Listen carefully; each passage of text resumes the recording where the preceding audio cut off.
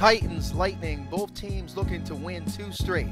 Hop over to the third. Ryan Anderson takes the dribble handoff from Doug Herring Jr. and deposits the rock from deep. Then Anderson steps into the deep 3 again off the turnover. More from Anderson's hot shooting later. Titans Ahmad Starks answers with the triple. The Titans didn't have many answers defensively in the second half. Garrett Williamson's reverse is left short at the rim.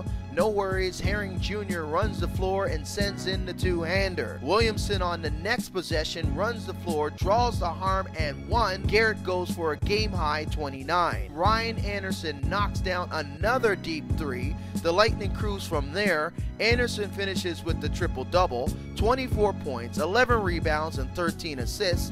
London take it, 139-105.